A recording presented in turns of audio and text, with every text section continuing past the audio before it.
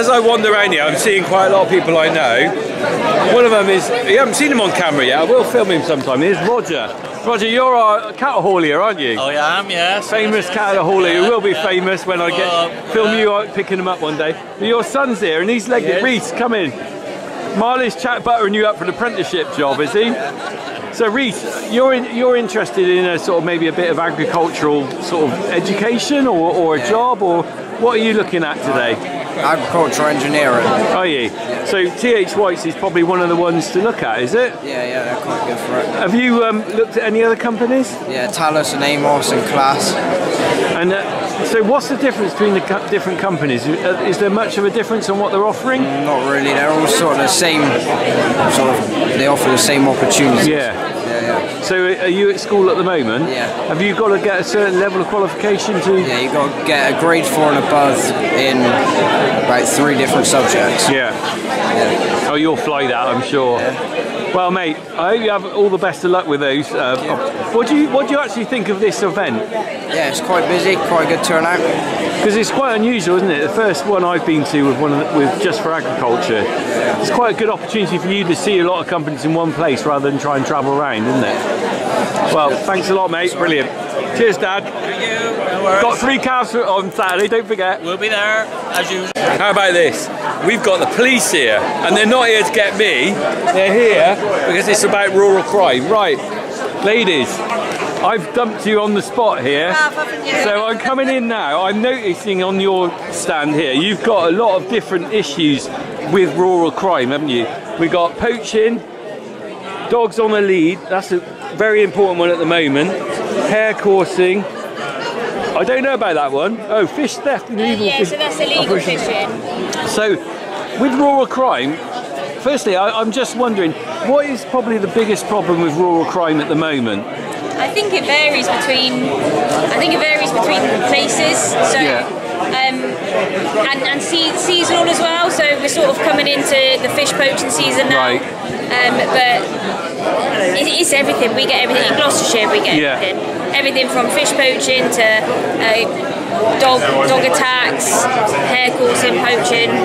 And now a lot of sheep attacks. Well, this time of year with the lambs and everything, I imagine. And a lot of that. Is that because people don't realise what damage their dog can do? I think so, but a lot of the dogs are just out and just run off from the owner, and the owner isn't taking any notice. Right. And oh, where's my dog? And then it comes back, and we get with a horrible thing like that. That's not a very nice poster, is but it? It brings a message home, doesn't it? Yeah. Hare coursing, as we said, it's not been too bad this year because I've experienced of the wet weather. So, I mean, how do you police something like hare coursing? Because it's kind of almost impossible, isn't it? I mean, they're everywhere, aren't they? We rely on the farmers or the landowners to contact us at the time. At the time of the offence, and then we can send units and send resources to the location. And it's just all getting vehicle details and everything. Intelligence led, isn't it? Yeah, it's very intelligence led. And fly tipping? Obviously, that's a big problem. That's the council. That's the council. Oh, so the police don't deal with fly tipping? No, we don't. Oh, okay, I didn't realise that. That's, well, Straight District Council, that's all over. District Council. Okay. So you, I mean, and that's in, so is there a rural crime team? I believe there is, isn't there? Is that separate from... In Gloucestershire? In Gloucestershire there's a rural crime team that do work separately. They work with the police and everything, but their sole focus is on rural crime. So we've got 4 officers, one for each area. We've got the Stroud, Cotswolds, Tewkesbury and the Forest area. Right. And I think we're both PCSOs and we work alongside the officers. Well, ladies, thank you for your time. Yes, thank you. You're doing a good job. We need more people out there helping look after rural crime. Thank you. Thank you. Looking around now, I'm back, I'm turning around, I'm just jumping on people here quickly. Cotswold Dairy. Hello. Hello. Nice Hello. to meet you. Hello, Cotswold Dairy. I've heard a lot about you, but I've never actually spoken to someone from Cotswold Dairy. We are a family-run business, dairy, in Tewkesbury. We're just over 85 years old, and you can get lots of jobs in our dairy. Really? Yeah, you can. So we have 64 farmers that supply us with milk. Yeah. We process 100 million litres a year. Wow. So you could become a rounds person, a HGV driver, you can work in finance, you can be a salesperson, engineering, we offer apprenticeships. It's quite a diverse selection of jobs then, really, Absolutely. isn't it? Because you see the word dairy and you think, oh, probably just someone just stacking bottles or something. But you're offering lots of different options. Yeah, and we really look for our stars in the business as well. We really want to look after them. We want them to progress. So we've got lots of staff members that have started in the lower paid jobs, and now they're at the high end management jobs, and they're doing really, really well. So we really try and look after our staff as well. So if someone wanted to sort of approach you for a job, how would they go about that? They probably found the careers line. You've got a careers line, have you? We've got a careers line. Wow, you are pretty hot on it, organised. How would they find the careers line? You've got a website, I guess. We do have a website, so you can go to Cotswold Dairy and look at our we've got actual careers site on there, but it gives you an overview of us and what you can expect. Brilliant. So you're based primarily in Tewkesbury area? Tewkesbury. But obviously people can come, you cover a large area with your milk supply and everything like that? Yes. So we got a big chunk now. We go up to Ludlow, down as far as South Gloucester. We do a Welsh milk as well, Monmouthshire milk, and we've got 7 depots. Wow. So North Wales, Hereford, Cheltenham. From Cheltenham, we do an awful lot of doorstep deliveries, which works. It's about 10% of our business. Wow, brilliant. Yeah, it's doorstep. You've been brilliant. Thank you very much for your time. Thank you very much. Nice to meet you. Brilliant. Bye. I'm gradually getting around here. I'm not going to be able to cover everyone tonight, but I just noticed this little doggy in the picture, and I thought I'd do something about vets and stuff. So you're doing something very different. Yeah, this is veterinary physiotherapy. Yeah. These qualifications are brand new. They launched last week. So this is a degree equivalent qualification in veterinary physio that you don't have to go to uni to do. That sounds good. Yeah. Because not everyone wants to go to uni, do they? Not everyone wants to, not everyone can. Yeah, that's very true. So this is a vocational pathway for people to be able to achieve basically the best job in the world. I go around and I play with animals and people pay me. Wow, lovely. Nicest job in the world. Yeah. It's a really good career. It's flexible. It's a nice professional career with animals. It's not elitist. You don't have to be a straight A student and you don't have to get into uni. So this is a route for people to do their dream job. So what would they be doing with the job? So I do 2 things really. I fix broken animals. Right. So injuries, and this could be small animal or large. So it could be competing horses that have been injured. It could be a dog that's put its foot down a rabbit hole. It could be an older dog with arthritis. Or I deal with the performance side, getting horses ready for competition, agility dogs. Right. How do they, like any athlete, how do you make them perform at the absolute best? So I'm working with competition or injury. So yeah, quite involved. So if someone was interested, how would they find out about this? So we launched last week. It's all very, very new, but the website will be launched later this week, I hope. By the time this video goes out, it'll be up and running. So the website is Academy Vet Phys. Brilliant. And do you cover? Take a picture of it. Oh right, okay. Well done. All on there. So do you cover the whole of the UK or just certain? No. Okay, so the whole of the UK. So the course is totally flexible. Brilliant. So all the theory is done online. Yeah. And there's online lectures, there's Zoom-based stuff, there's study groups, but it's all remote. You don't need to travel to sit in the lecture. That's great. Practical training's done with people like me all over the country. And it's flexible. If you can't come to my training day on Friday, someone else will be doing a training day next Saturday. So you can always make it work. Brilliant. It's in 3 stages. When you finish the first stage, you actually get a qualification in sports massage. So you can go out and start working. Right, brilliant. And you can start building your business, building your client base, whilst you carry on through stage 2 and 3. Brilliant. So it's designed for real people. Brilliant. Well, that's fantastic. Thank you very much. We love Lovely real to talk people. to you. Brilliant, thanks. Take Okay, so we're going to go round now. Harry said to me we're going to go and see the John Deere chap. So I've nailed him. The other one, look, you're not getting out of this. He legged it. He disappeared. But I've managed to find this chap, Guy. Right, Guy, you're right under the spotlights there as well. Is that good? Right. So, Guy, what opportunities are there available for say, students or young people through TAG or John Deere? So we offer 3 different apprenticeships, agricultural service, turf technology and parts apprenticeship. Obviously John Deere, everyone recognises the brand and they immediately think mainline agricultural equipment, but it's really important we talk about turf technology as well as parts technology as well. Turf technology is probably lesser known and we maybe struggle to recruit people into that area of the business, but it's just as technical, it's just not on the same scale, but the precision offering from it is even tighter tolerances than mainline ag. And then parts, obviously, without a parts and logistics section for our business, we can't even function. So we offer 3 different apprenticeships. They're all 3 years, and at the end of it, you come out with a level 3 land-based engineering qualification or turf technology qualification. It's block release, so you'll be spending time in John Deere HQ in Nottinghamshire and then coming back into depot and putting those skills back into practice.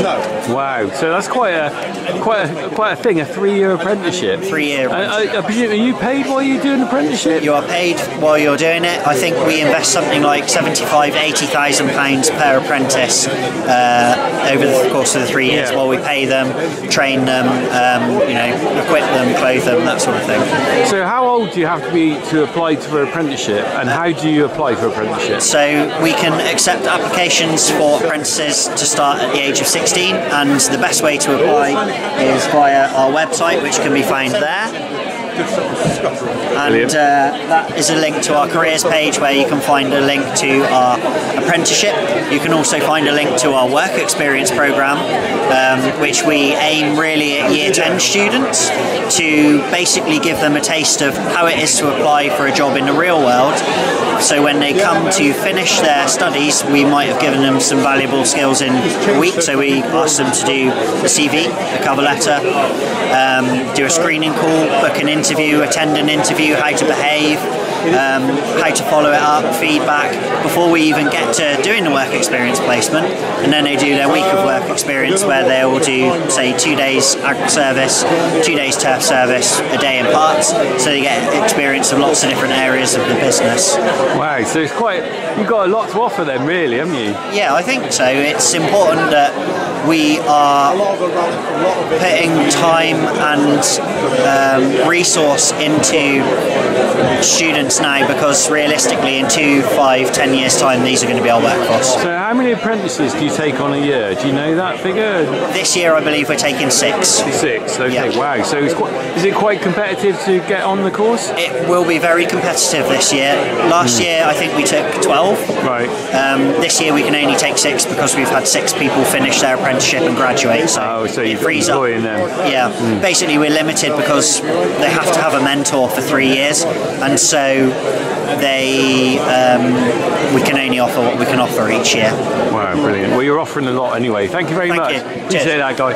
Hey, we're going cheesy now. I'm going to spin this around. It's the famous cheese lady of Gloucestershire. Introduce yourself, cheese lady. Hello. What an amazing day this is. I can't believe how busy it is. It is really busy, isn't it? It started at 6:30 and it's now 8:45. And there's been this level of people the whole time. Brilliant. Well done, Sodbury young farmers. Exactly. So you're here Well, everyone knows you for your cheese, aren't you? But you're a dairy farmer, aren't you, as well? I am a dairy farmer, but I've come along really to support Soppyville. Yeah. I think it's such a brilliant idea, and to also show people that if you diversify, sometimes it works. So you diversified in dairy. I'm not going to go into too much detail because I am going to come and see you in the summer and talk to you properly about your cheese. But very briefly, you diversified, didn't you? We did, actually, 22 years ago. Yeah. I mean, some of these people here aren't even they born. weren't even born. I know. Which is So I won't ask you too many questions, but I'm going to look at your cheese here. We're going to taste a bit. Harry's going to taste a bit of the cheese. So what have we got here then? We've got single Gloucester. Single Harry, Gloucester. if you'd like to try that one. And then this one, we've got a single Gloucester that's 12 months old, so it's really mature. Oh, mature one, is so it? we call it Singing Granny. I'll try a little Singing Granny. This Singing one's called. Granny, yeah. Oh, that's tasty. I like that. Good. So these are your cheeses. Quite a collection, isn't it? Holy Smoke, Single Gloucester, Three Virgins, Holy Scotch. Quite a big select, and there's another one. Cockadilly Chili. I love the names. Did you come up with all the names? Well, it tends to be ladies in the cheese packing rooms. Right. We spend a lot of time stood around a table. So if we had a new cheese, we just have a quick discussion, and the best names are the ones that come straight away. Right. And if you've got to think about it, Yeah, it's never I know what possible. you mean. Yeah. So they were all quite. We sort of discuss it, and then the name would just. The best names just come. Brilliant. Well, the cheese is lovely. I'm going to come up and see you in the summer. Thank you. Well done for coming to support this event. It's appreciated, I'm sure. Yeah, it's brilliant. You sort yourselves out, eh? Take two, right? So I'm talking to the vets here. The camera wasn't on. Right, let's turn it around. Done this before. Right, so spontaneously, we're going to cut this in. So Harry always laugh at me. Right, I'm here with Tyndale Veterinary Practice. We've got, I know the bits because I've already asked them. You're a vet, and you're Marketing. So, and you were just talking very well, but I didn't record it. So I'm going to ask you again, what sort of opportunities are there for someone in the vet practice industry or whatever? What can you be or do? What can you do? Yeah, sorry. So you got like food inspection, you got clinical works. For that you need to be a vet. You can be a vet nurse. Yeah. You can be an ATT or TB tester as well. Helps with the vet teching, so you'll go out, do like calf disc budding, more like technical things, hands-on things as well. Less clinical work.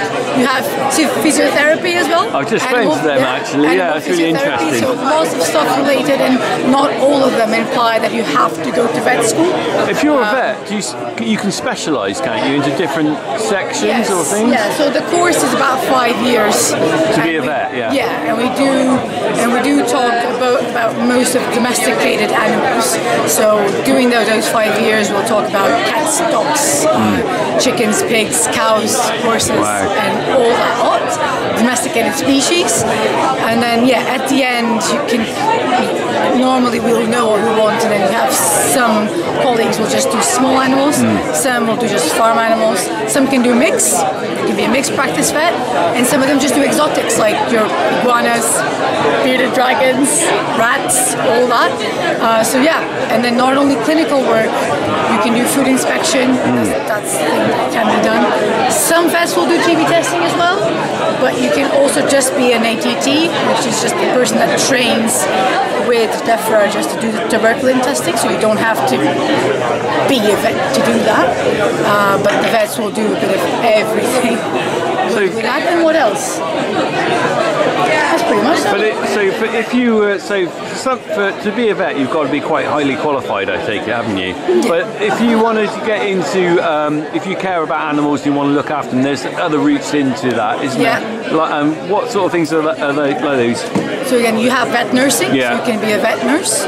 You can do just canine, for example, horse physiotherapy, and then even be a vet vet tech, like I mentioned, you don't have to go to vet school for that. You can just do vet tech. It's just a 2-3 year course as well. Right. And anything animal related, really. Brilliant. Do some farming. I think there's like agriculture universities that you can do just a farming course where you do a bit of everything. And mainly to do like the medicines and the animals and a bit of the anatomy, just all brush over a bit of everything that you can see on farm. But that's pretty much what I like. That's brilliant. Thank you very much for giving me your time on take 2. We love take 2. Harry's tired. I've been chatting loads. We are going to go and head off now. I haven't covered everything because it's just too much, really. But I'm going to go speak to the chairman of the Young Farmers again and just find out how he feels the event went. I almost don't need to ask you this question because I think we know the answer. How well do you think the event went tonight? Horribly. Horribly. No, I think it went really well. Yeah, I think the start of the week I was sat at home thinking it's just going to be like the exhibitors around the outside and nobody come. It's been really good, to be fair. Even I'm surprised. You must be very pleased. I've been speaking to lots of people. A lot of good feedback. They're really happy. Yeah. The people who are chatting and exhibiting, but also the people who visited and stuff. Yeah. I think it's a brilliant event. You've done really well. No, thank you. And the nice thing to see is that obviously being in Young Farmers, you know quite a lot of the other clubs, you know a lot of people. Yeah. There's a lot of people here that I don't know. Yeah. There's a lot of people that I've never seen before, you know, and that's nice because it shows different people coming and getting interested in the industry. So no. Mate, well done. Hats off to you. All the best. Cheers. Cheers. We're heading out. I wonder if we could take one of these tractors home, Mary. If you were going to pick one, which would you want? It's all dark out here. New Holland. Should we take the New Holland? Yeah.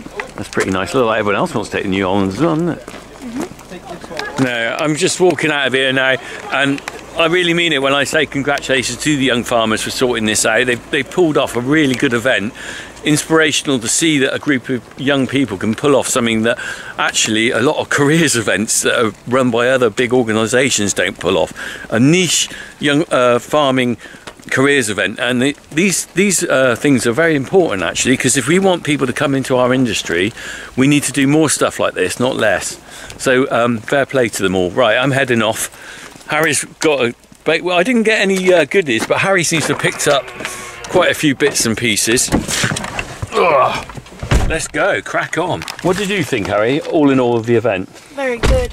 Did you enjoy it? Yep. It's a bit different, wasn't it? Never been to something like that No, it's very good, wasn't it? Right, let's go. Let's go, go, go.